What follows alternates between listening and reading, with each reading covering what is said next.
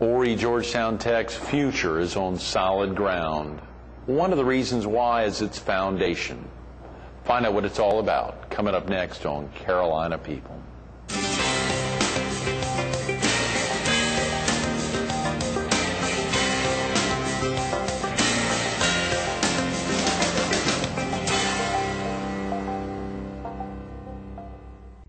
Good morning. Welcome to Carolina People. This morning we're at the Myrtle Beach Train Depot, right here in the heart of Myrtle Beach.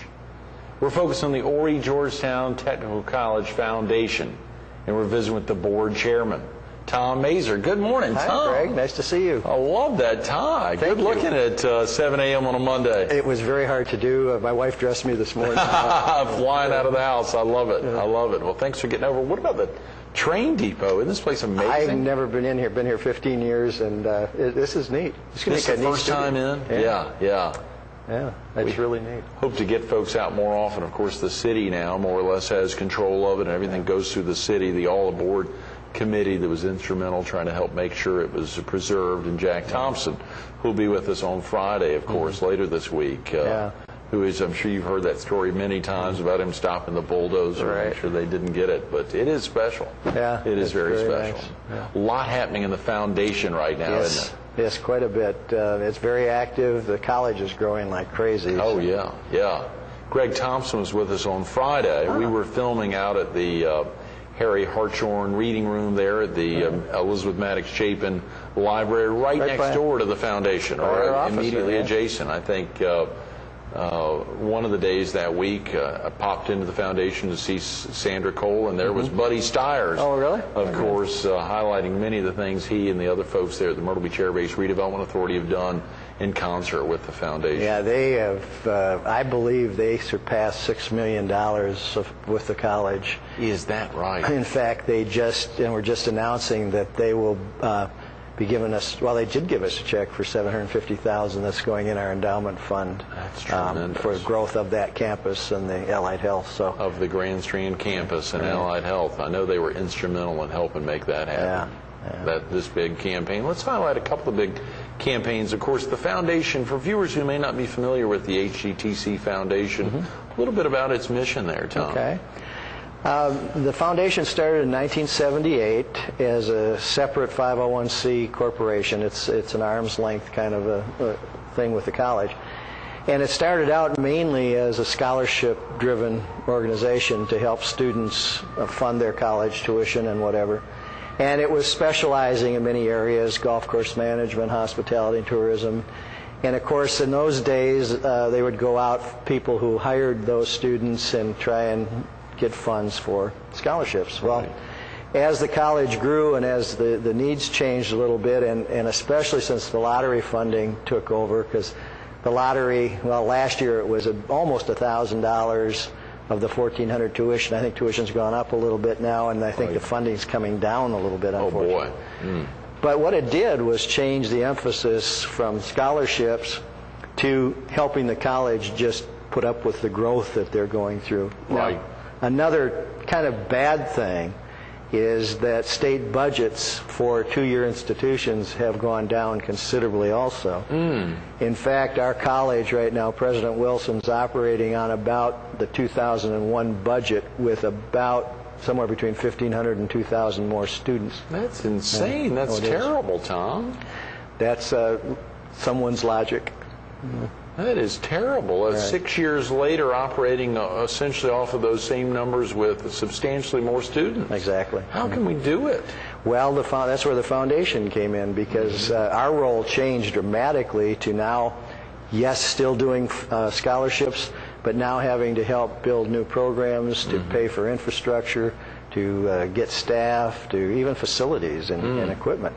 And what is also astounding is our state, in its great wisdom, does not fund any new programs until the end of the third year. So every new program has to survive on tuition only, which is impossible to do. Absolutely, of course. The foundation has really stepped in then to help fill a tremendous gap. Exactly. A lot of gaps. A lot. And for example, the Allied Health the old hospital at the air base. We just finished a $5 million campaign there.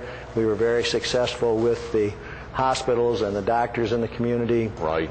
And we raised $5.4 million. Is that right? Surpassed the goal by almost 10%. That's tremendous. That is tremendous. And they've started construction now. That will open up, I believe, no later than next fall. They'll be functional. So. Sure. For viewers who haven't been out that way, real easy to find. If they're coming in off of 17 business, just take that first left. Right. Head straight on down. Is that...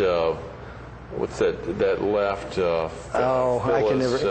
No, well, it's Farrow Parkway Farrow, is the new one, and then the college is on Hemlock. Hemlock, of course. Forgive me, I shouldn't have even started that out. I think about everyone coming in off of 17 business, their own Farrow Parkway, and if they took a first left there, it's the same street the Red Cross is on, obviously. Very easy to find the hospital there. Yeah. Just to go by and see the progress there, particularly for so many of the groups in town that help chip in to make the campaign successful. And of course, you're now on a new campaign. Yes, we are, and that's we thought was a $3 million.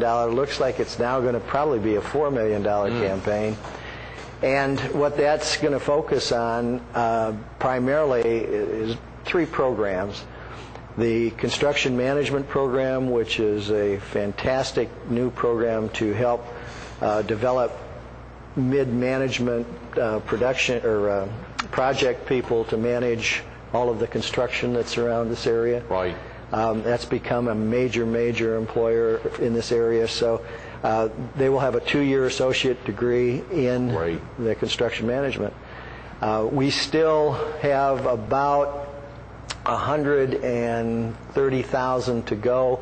We had a $500,000 goal, and we were very fortunate. The Burroughs and Chapin Company came to us and said, all right, if you raise $250,000, we'll match that with $125,000. Right. And so they put the challenge out, and about 3 weeks ago we accepted the check for the $125,000.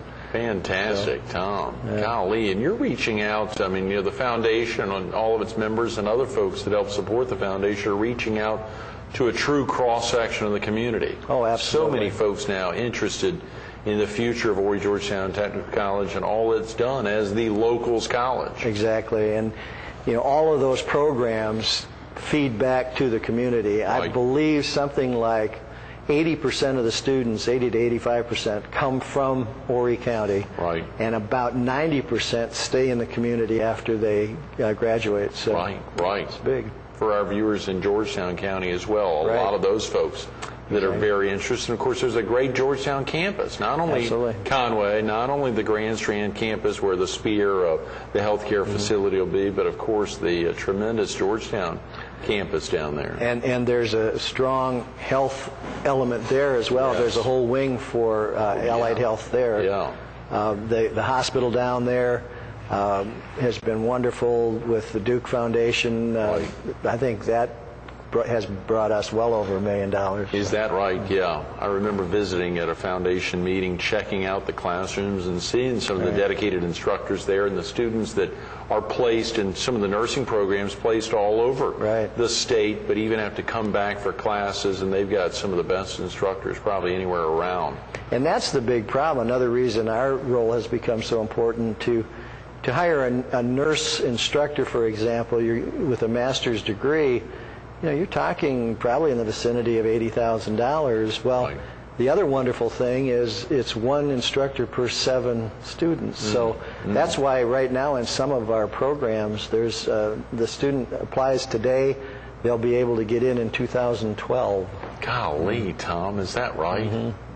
That's terrible. I mean, that's I guess that's both good and bad. If they get in, they know they can get in, even if they got to wait 5 years. But terrible that. If the school had more funds, that's one of the top priorities to try to reduce that wait from a 5-year wait down to a 4, 3, 2, even make it virtually immediate. Well, and that's one of the reasons I said we've kind of jumped up in what the demand is, because the Spear Education Center is now at capacity before it's fully constructed. So the college is looking for more land and space over there already to supplement the health programs. Right, right. It's this, the growth in this area. If people say that this is not a good marketplace, they're not looking very close. They haven't been over to the Hard Rock Park. I mean, No. they haven't traveled the market. It is surely a lot of needs that are not only here now, but are going to be coming. Exactly. If a viewer needs to get off to work now or get family out of the house, what's a good number to call, or is there a website that someone could learn more about the foundation, its activities, obviously a little more about the mission, and some of the other plans in the future? Sandra Cole is the director for the foundation, and her number is 477-2116. Okay, great. And the easiest website is the college one, hgtc.edu. Okay, very good, simple. Good. And there's a foundation link on that. So great. They can also, by the way, you can donate online. Is that right? Yes. Great, good. That's a secure site. Yes. Yes, it is. And we are getting a lot of people doing it that way. Tremendous. Folks will use their credit card or otherwise go online and make donations to the Horry-Georgetown Technical College Foundation. That's tremendous. Right. I'm so glad to hear that. And since we're talking that, I might as well just keep going on ways you can help us, because there's, of course, planned giving and remembering the college in your will and other places. I mean, we had a situation, the Montrose room in our foundation. Yes, we talked about it last week. That they had no children here. They were new to the area relatively, and their attorney helping them put their estate together mentioned, they said, we'd like education, we'd like to do something, mentioned Horry-Georgetown Tech, and I think to date we're approaching $800,000. Right, from that family, from the couple. That is tremendous. I remember we were there with Bob Gray last Thursday. Dan Gray's brother, of course, his father, Philip, was the first chairman of the board of the commission of what was, I think, Horry-Georgetown and Marion County. Right, yeah, the area commission, I think. The area commission back then, and of course his brother Dan, who's instrumental on both the foundation board as well as the first district representative on the state technical college system. But it was fascinating talking to Bob about technical education in this area as well as in the state, and then thinking about that couple that has done so much, and that everyone needs to look at ways to try to find a support, not to take anything away from Coastal Carolina University or Francis Marion or Florence Darlington Tech or other great schools, but to think about the locals college. And as Greg Thompson talked about Friday, the ability to really reinvest back in the community in programs that stay right here. Right, exactly. Right here. Very important. What are some of the other things in the future? We talk about nursing and the real needs there. That's on the radar. But making up the gap, when you talk about the dollars going down on the lottery funding, that support, tuition going up a little bit, there's even a bigger delta there. Right. Does the foundation ever step in? I know there's also, we want to talk in a few minutes about the Student Emergency Fund, but is there anything that can be done about that gap?